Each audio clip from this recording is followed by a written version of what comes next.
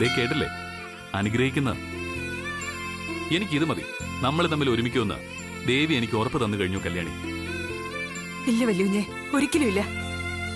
ഇനി ദേവി നേരിട്ട് ഇറങ്ങി വന്ന് പറഞ്ഞാലും ഞാൻ സമ്മതിക്കില്ല ഈ കല്യാണത്തിന്. അതെന്താ ഇത്ര കടുപ്പിച്ച് പറയാൻ? അന്ന് നീ എന്നെ ഇഷ്ടപ്പെടുന്നു എന്ന് ദേവിയോട് പറഞ്ഞതോ?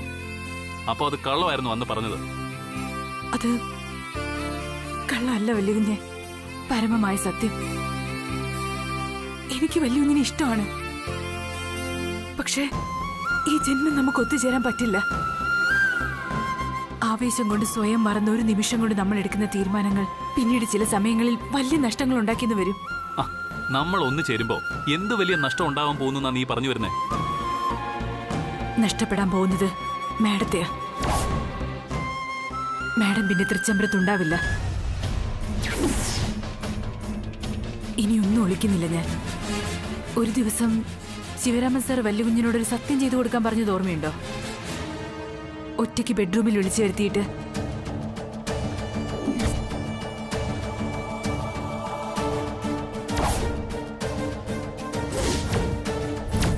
നിർത്ത്.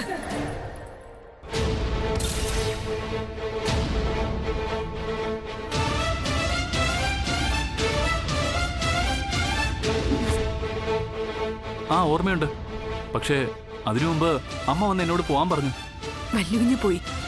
എന്നാ വല്ലുകുഞ്ഞ് പോയതിനു ശേഷം മാഡത്തിന് പാലും കൊണ്ട് എനിക്ക് ആ റൂമിലേക്ക് പോവേണ്ടി വന്നു. അപ്പൊ ഞാൻ കണ്ടതും കേട്ടതുമായ ഒരു സംഭവമുണ്ട്. ഇനിയെങ്കിലും വല്ലുകുഞ്ഞ് അതറിയണം. പറയാൻ ഞാൻ.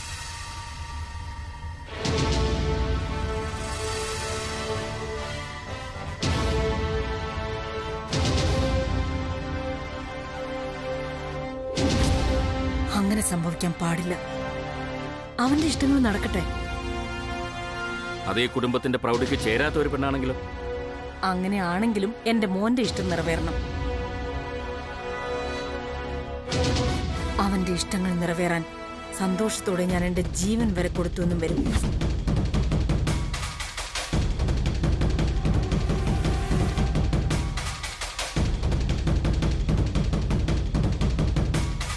ഇനി പറയൂ വല്യുഞ്ഞെ, നമ്മൾ തമ്മിൽ കല്യാണം കഴിക്കണോ അതോ പിരിയണോ? പറയ്, കേക്കട്ടെ ഞാൻ. പറയാം. നോക്ക് കല്യാണി, നീ എന്നോടൊപ്പം ഉണ്ടാവുമെന്ന് ഉറപ്പ് തന്നാൽ മാത്രം മതി. എന്റെ അമ്മയെ ഞാൻ പറഞ്ഞ് സമ്മതിപ്പിച്ചോളാം. നീ അതോർത്ത് വെറുതെ ടെൻഷൻ അടിക്കണ്ട. വല്യുഞ്ഞെ, ഞാൻ കാരണം മാഡത്തിന് എന്തെങ്കിലും സംഭവിച്ചാ പിന്നെ ഒരു നിമിഷം പോലും കല്യാണി ജീവനോട് ഉണ്ടാവില്ല. ഞാനല്ലേ കല്യാണി പറയുന്നത്, ഒന്നും സംഭവിക്കാൻ പോകുന്നില്ല. നീ ധൈര്യമായിട്ടിരിക്കുക. എന്തോ എനിക്കൊന്നും വ്യക്തമാവുന്നില്ല. എനിക്കൊന്നും മനസ്സ് തുറന്ന് പ്രാർത്ഥിക്കണം. എന്നാലേ എല്ലാത്തിനും ഉത്തരം കിട്ടൂ. കല്യാണി പ്രാർത്ഥിച്ചോ. എനിക്കും 2-3 ഫോൺ കോൾ ചെയ്യാനുണ്ട്. അപ്പോഴേക്കും ഗുരുജിയെ കണ്ടിട്ട് അവരെത്തും. നീ ചെന്നോ.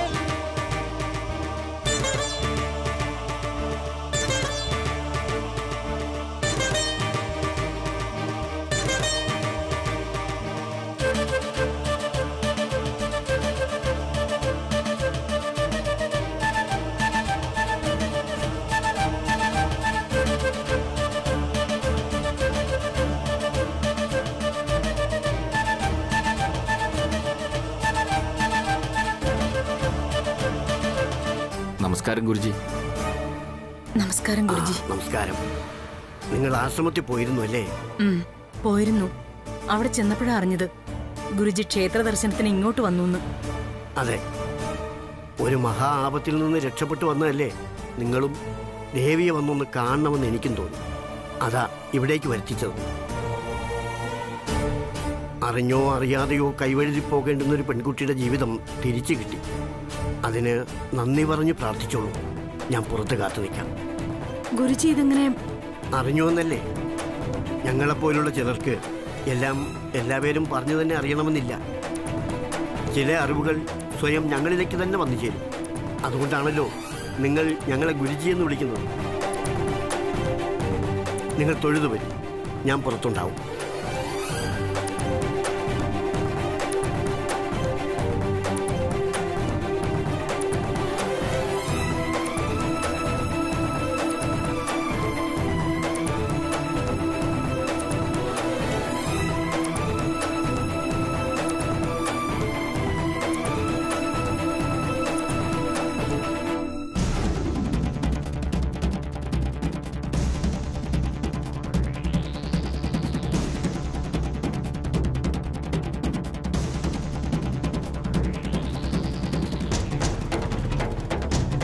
അപ്പോൾ ഉടൻ വീട്ടിൽ ശ്രീചക്രം സ്ഥാപിക്കണം.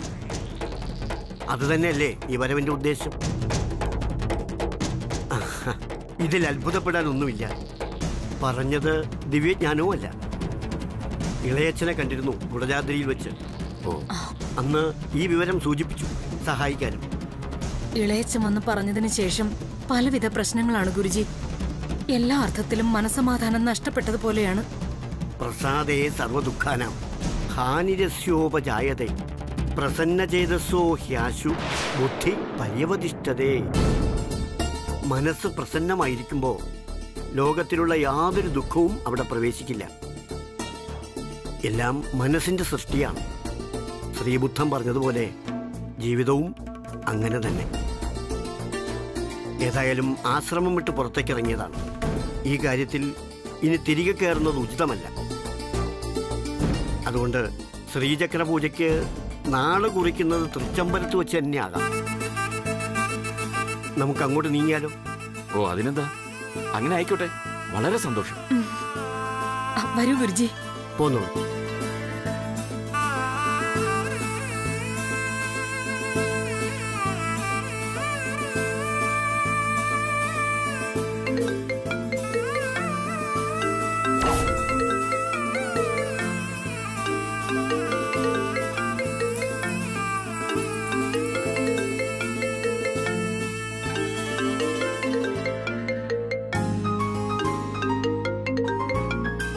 ഹലോ.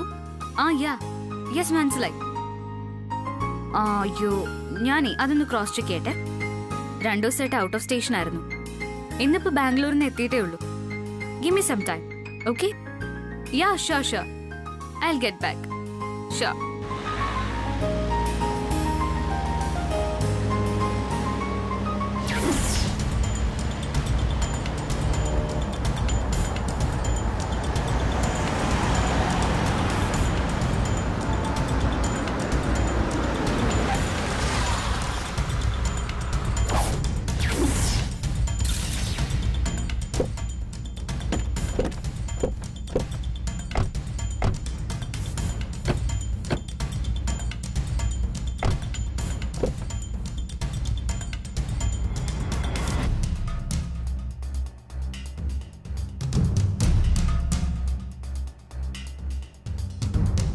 മാഡം, അവരെത്തി.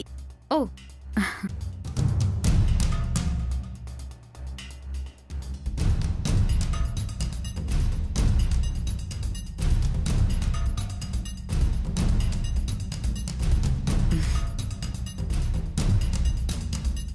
അകത്തേക്ക് കയറാം ഗുരുജി. കയറാം. അതിനു മുമ്പ് മംഗളകർമ്മം കഴിഞ്ഞു മടങ്ങുമ്പോൾ ആരെങ്കിലും ഒരാളെ ആരതി ഒഴിഞ്ഞ് സ്വീകരിക്കണം. അത് കുടുംബത്തിന്റെ ഐശ്വര്യം വർദ്ധിപ്പിക്കും. അതിന് മംഗളകർമ്മൊന്നും നടന്നില്ലല്ലോ.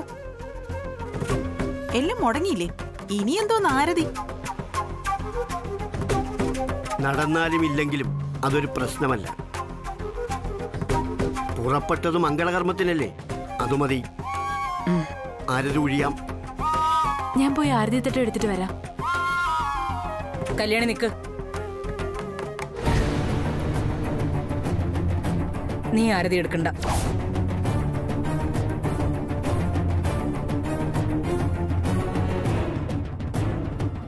നന്ദന, ആന്റി.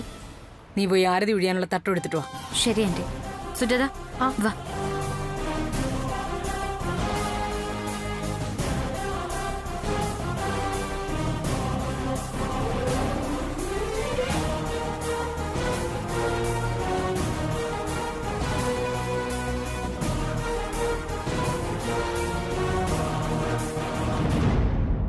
അത് കൊള്ളാം. അതെനിക്കങ്ങ് ഇഷ്ടപ്പെട്ടു. കല്യാണം മുടങ്ങി വന്ന കല്യാണിയെ സഹതാപം കൊണ്ട് തലയിലേറ്റി വെക്കുമെന്നാ ഞാൻ കരുതിയത്. അവളുടെ ത്യാഗമൊന്നും അഖിലയുടെ അടുത്ത് ഏറ്റിട്ടില്ല. അതെ അതെ ആന്റി, ഇതിനിടയ്ക്ക് ഒരു പ്രധാന കാര്യം ചോദിച്ചോട്ടെ? ചോദിക്ക്. കല്യാണം മുടങ്ങിയതുകൊണ്ടേ ഊണ് കഴിക്കാൻ പറ്റിയില്ലല്ലോ. നല്ല വിശപ്പ്. അകത്തെന്തേലും കാണോ വല്ലതും കഴിക്കാൻ?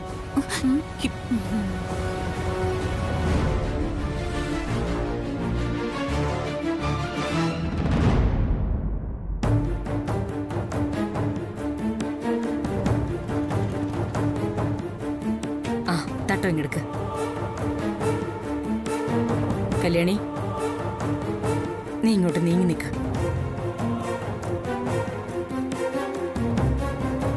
ഇന്ന് ഈ വീട്ടിൽ ആരതി ഒഴിയേണ്ടത് എന്നെയല്ല, നിന്നെയാണ്.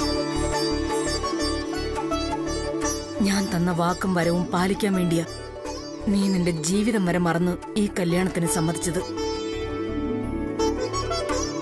ആ മനസ്സിന് ഇന്ന് ഞാൻ ആരതി ഒഴിയുന്നു.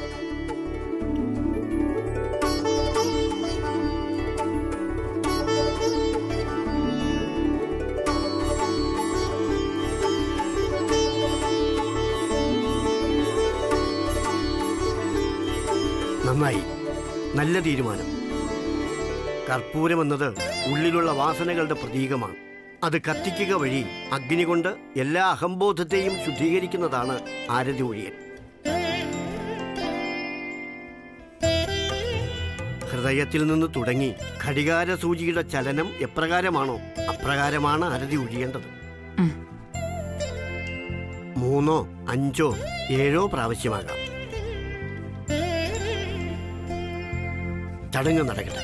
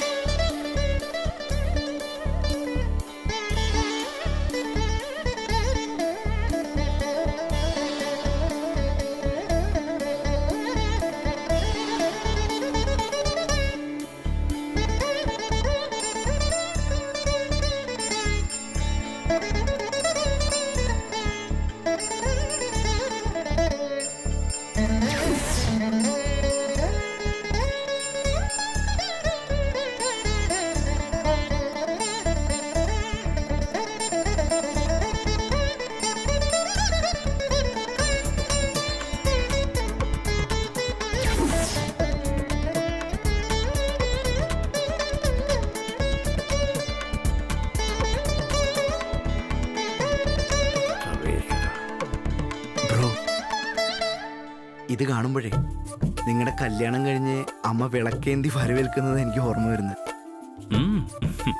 ഉണ്ടായിരുന്ന ചന്ദ്രപ്രതാപിന്റെ തടസ്സം കഴിഞ്ഞില്ലേ? ഇനി നിങ്ങളുടെ കല്യാണം താമസിയാതെ കാണാൻ പറ്റുമായിരിക്കും.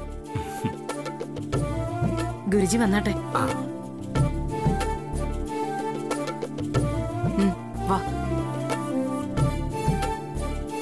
യാത്രയൊക്കെ എങ്ങനെ ഉണ്ടായിരുന്നു? ഫ്ലൈറ്റ് ലേറ്റ് ആയി, ഇല്ലെങ്കിൽ കല്യാണത്തിന് വരായിരുന്നു. എന്ത് കല്യാണം, അവിടെ എല്ലാം കൊളായില്ലേ? നീ മെനക്കെട്ട് വരാഞ്ഞ് നന്നായേ ഉള്ളൂ.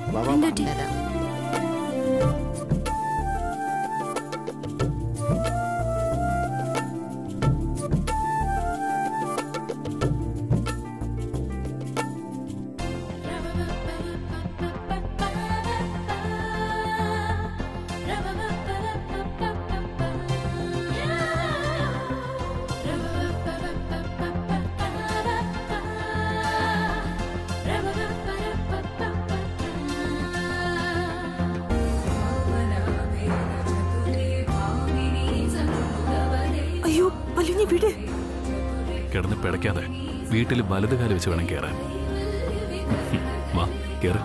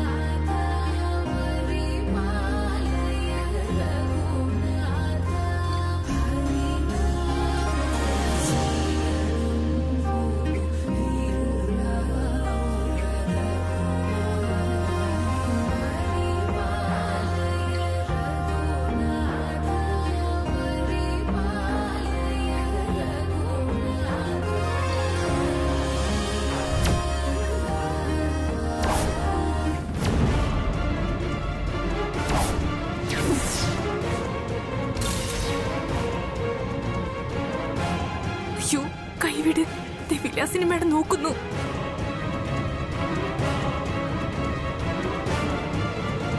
കൈവിട് വല്യുഞ്ഞേ. അവര് കാണട്ടെ. ആര് കണ്ടാലും എനിക്കതൊരു പ്രശ്നമല്ല.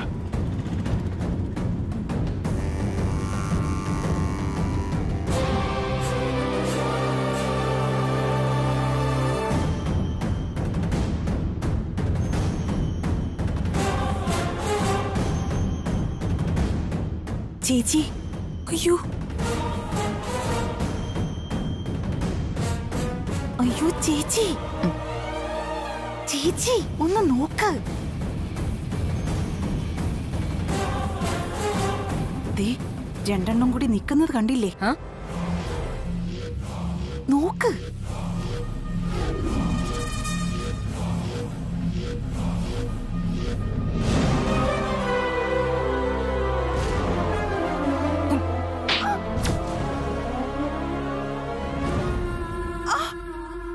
നീ എന്നോട് സംസാരിക്കാൻ പാടില്ലെന്ന് പറഞ്ഞതല്ലേ ഞാൻ?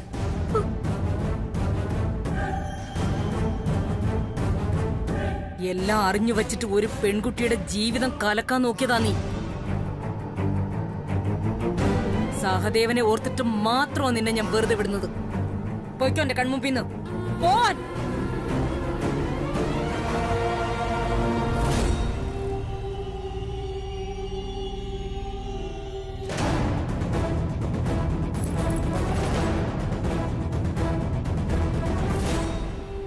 ഗുരുജി ഇരുന്നാട്ടെ.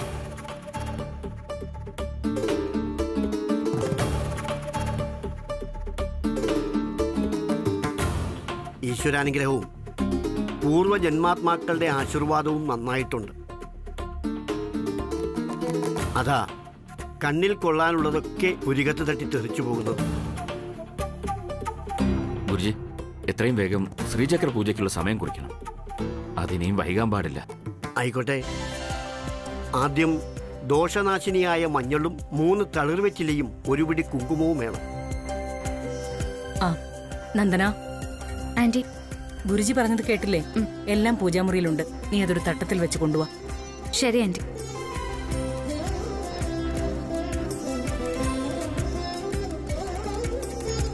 വിധിപ്രകാരം ഗൃഹരക്ഷയ്ക്കുള്ള ശ്രീചക്ര പൂജ പൂർത്തിയാക്കി ശ്രീചക്രം സ്ഥാപിക്കാൻ 21 ദിവസം വേണം.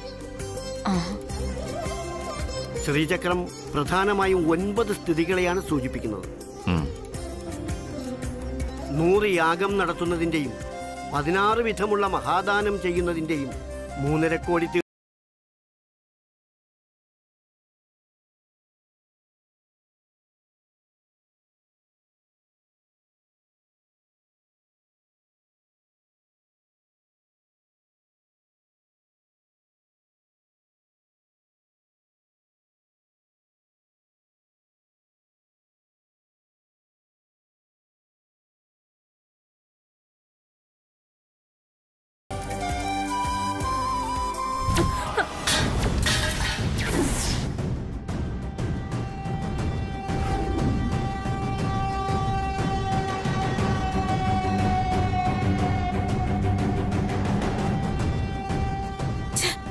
എന്താ നന്ദന ഇത്? ഒരു തട്ടം പോലും സൂക്ഷിച്ചു കൊണ്ടുവരാൻ അറിയില്ലേ നിനക്ക്? ഒരു നല്ല കാര്യത്തിന് ഇറങ്ങിയ സമയത്ത് അപശകുനം ഉണ്ടാക്കി വെക്കുകയാണല്ലോ. സുജാത, സോറി ആന്റി, ഞാൻ സൂക്ഷിച്ചു കൊണ്ടുവന്നതാ, അറിയാതെ. നിന്റെ ഒരു സോറി. പോയിക്കോടുന്നു. സാരമില്ല, നിങ്ങൾ രണ്ടുപേരും ഇരുന്നോളൂ. ഇരിക്കൂ.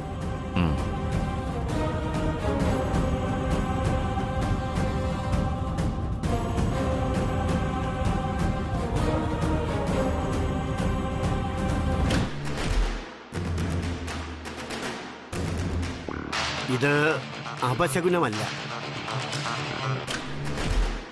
മഞ്ഞളും കുങ്കുമവും വീടിന് പുറത്ത് വീണാലാണ് അപശകുനം. വീടിനകത്ത് വീഴുന്നത് ശുഭലക്ഷണമാണ്. പ്രത്യേകിച്ചും ഗൃഹനാഥന്റെയോ ഗൃഹനാഥയുടെയോ കാൽക്കൽ വീണാൽ ഉടനടി വീട്ടിൽ മംഗളകാര്യം നടക്കാൻ പോകുന്നു എന്ന് മനസ്സിലാക്കാം. മംഗളകാര്യോ? ഗുരുജി എന്തായി പറയുന്നത്? ഇന്ന് ഇന്ന് നമ്മളൊരു മംഗളകാര്യം മുടങ്ങി വന്ന് കയറിയതല്ലേ ഉള്ളൂ. അത് കഴിഞ്ഞില്ലേ? ഇനി നടക്കാൻ പോകുന്നത് ഈ വീട്ടിലൊരു ശുഭകാര്യമാണ്. സംശയിക്കണ്ട, അധികം വൈകാതെ മൂത്ത മകൻ ആനന്ദകൃഷ്ണന്റെ കല്യാണം നടക്കുമെന്ന് വിശ്വസിക്കാം. ഉടൻ തന്നെ.